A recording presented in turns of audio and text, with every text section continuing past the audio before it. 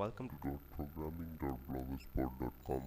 Today I'm talking about get last record from database using LINQ query in WPF.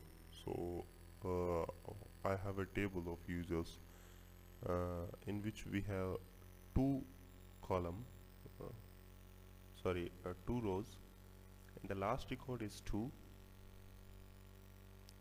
So if you want to get the last record by using LINQ, so first of all add a Windows in WPF,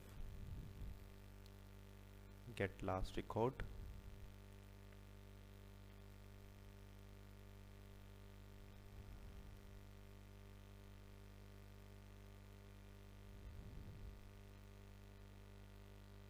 add a button control in the form. If you want to get the last record by using LINQ, so first of all establish a link between that database. So we have a EDMX file through which we can establish the link to the database. Okay, if you want to learn how to add EDMX file in the project, that is model1.edmx already added, please see my previous video tutorials.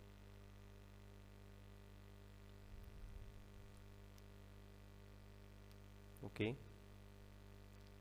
that is in this database I have a context class, that is database entities db e equals to new database entities. In this class we have a public properties, that is users, through which we can get all the records from the users class,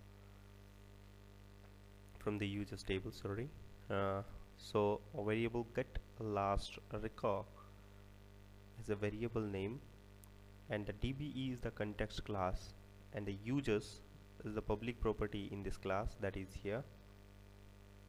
So dbe.users dot TOArray, so convert it the old record into the array, and in the array we can get last record defaultly. Okay, thank you. So in the message box dot show get last record actually is the array, the last element. This is the second two-dimensional array actually. So here we can get ID, username and passwords. So last record dot ID dot toString,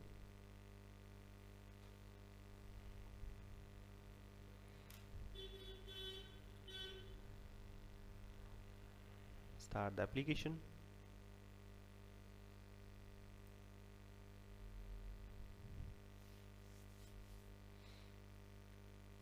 Set the startup URI by the app.xml file, get last record .xml.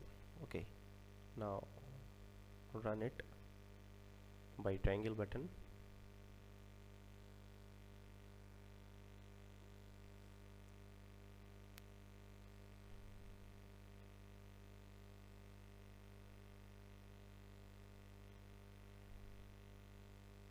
When we press the button,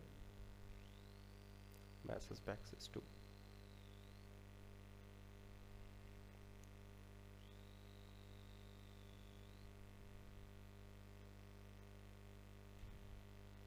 Table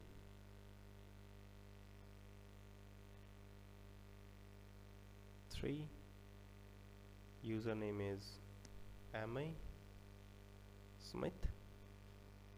Now run application again, press the button. Yeah, 3. Thank you very much for watching this video tutorial. Please keep watching my all video tutorials. Thank you very much.